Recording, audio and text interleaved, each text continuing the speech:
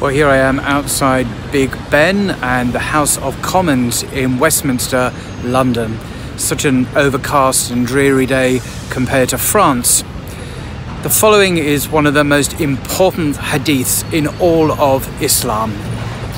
The Prophet, upon whom be peace, said, "Actions are only by their intentions, and every person will only get what they intended.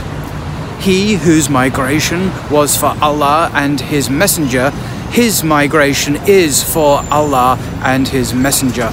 And he whose migration was to achieve some worldly benefit or to marry a woman, then his migration is for what he migrated for."